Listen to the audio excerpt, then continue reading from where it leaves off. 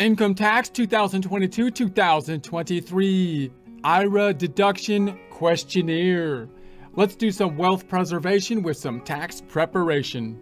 Support accounting instruction by clicking the link below, giving you a free month membership to all of the content on our website, broken out by category, further broken out by course. Each course then organized in a logical, reasonable fashion, making it much more easy to find what you need than can be done on a YouTube page. We also include added resources such as Excel practice problems, PDF files, and more, like QuickBooks backup files when applicable. So once again, click the link below for a free month membership to our website and all the content on it. In a prior presentation, we looked at the IRA deduction in general. Now we're going to look at a worksheet which you can find on the Form 1040 instructions at the IRS website, irs.gov, irs.gov, helping us to calculate the actual deduction. Note that in practice, this would often be done with the software. The software can help you to calculate this, but just taking a quick look at this worksheet can help us to look at what the limitations are in terms of the max amount of the deductions possible in scenarios that are simple scenarios and scenarios that are more complex scenarios where we might also have access to, say, a 401k plan or a 403b plan, or we're married to someone who has access to a 401k or 403b plan or something like that. Now remember, the general scenario, I think the government concept, the idea the government has would be they would like everybody to be basically employees of some kind and have access to like a 401k type of plan. And if you have access to the 401k plan, What plan? Then you need to max out whatever you can put into that 401k plan in the taxable year, that being 2022 that we are talking about here. And then if you don't have access to a 401k plan, that's when kind of like the IRA kicks in, so you could still get some of the advantages of being able to save for retirement and have some tax benefits. But it gets confusing when there's overlap in that you put money into a 401k plan. Can you still put money into, say, an IRA? Or if your spouse has access to a 401k plan, can you put money into an IRA? And you've got the income thresholds and so on and so forth.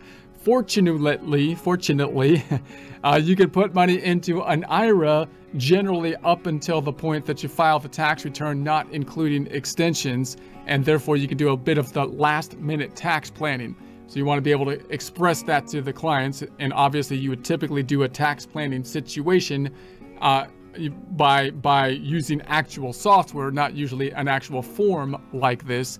But like I say, looking at it in terms of a form can get us an idea of what's going to happen so that we can communicate what's going to happen to clients when we're speaking with them. So let's take a look at it.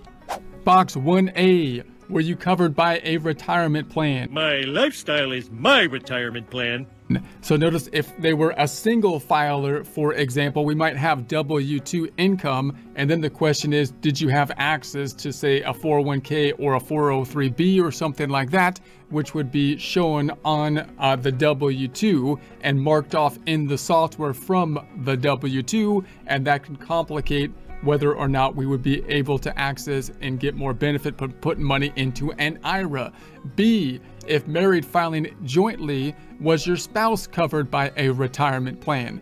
So now when we're married, that's going to add a level of complexity, because even if just our spouse had access to the 401k plan, depending on the income thresholds, it could have an impact on how much we can put into the retirement plan, or an IRA, I should say. We're focused on the IRA.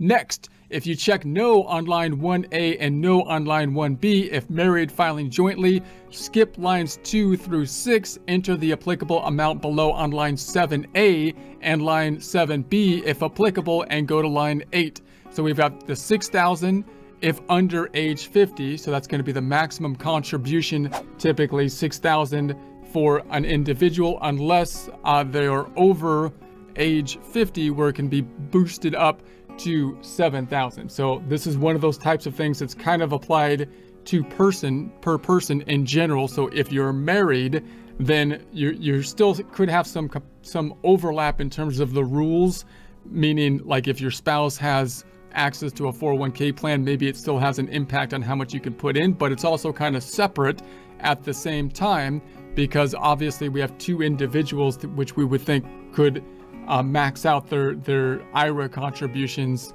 each. So we'd have 6,000 each or 7,000 each, depending on the age, if under 50 or older 50.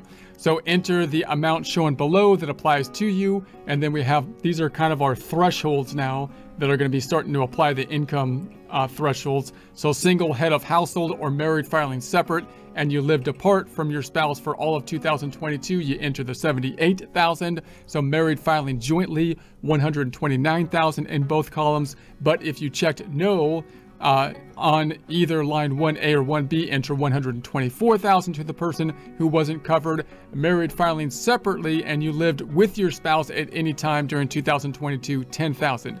So you're going to be severely limited, as is often the case if married filing separately, because the IRS is going to be kind of suspicious of those scenarios. Now, I'm not going to go through each of these items more one by one, so you can kind of read it over if you would like to, but we're going to be then kind of taking these general ideas and then applying them to tax software in a future presentation. I'll try to just kind of recap the general scenarios that might come up. So let's say you're married, your spouse has a 401k, and your modified adjusted gross income. This is the adjusted gross income, you know, after the above the line deductions, but it's kind of modified. So it's still a general idea of your adjusted gross income. In 2022, if you are married filing jointly and your spouse has a 401k, you can take the full deduction for the IRA contribution as long as your modified adjusted gross income is below 204,000. I believe if your modified adjusted gross income is between 204,000 and 214,000, you can take a partial deduction, meaning it starts to phase out at that point. So let's say that you are married, you have a 401k, and your modified adjusted gross income is below the threshold. So now you're saying you have the 401k plan. So if you are married filing jointly and you have a 401k, you can take the full deduction for your contribution to a traditional IRA as long as your modified adjusted gross income is 109,000 or less. In this situation, if your modified adjusted gross income is between 109,000 and 129,000, you can take a partial deduction. So then we have, you are single, head of household, or qualified widower. So if you have a 401k or other retirement plan at work, you can take the full deduction if your modified adjusted gross income is 68,000 or less. If your modified adjusted gross income is between 68,000 and 78,000, you can take a partial deduction.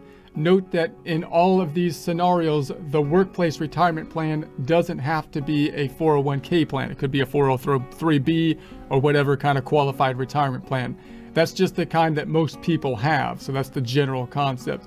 So then we have, if either your or your spouse is covered by a retirement plan at work and your combined income exceeds the threshold set by the IRS, you may not take the full tax deduction for your IRA contribution. For married taxpayers filing jointly, the limit is 129,000 if you have a 401k, and 214,000 if your spouse has a 401k. For single taxpayers, the limit is 78,000. And of course, the general IRA contribution limit is going to be the 6,000 per person generally, and 7,000 if you are 50 or older, as we can see in our worksheets here. Now, again, that whole scenario, of course, is quite complex. So the general rules would be, you know, the IRA contribution, 6,000 if you're under 50, 7,000 if you're older 50. If you have access to a 401k plan, either you or your spouse, it's going to get more complicated in those scenarios. And as your income goes up, you may have limitations and phase outs to be able to access the IRA. So you will be able to do tax planning, and the software can kind of help us out with that last minute tax planning. Would be the general scenario that you might want to kind of have in mind when these questions come up, as they do, because the IRA is always going to be that last minute type of thing that you could take a look at.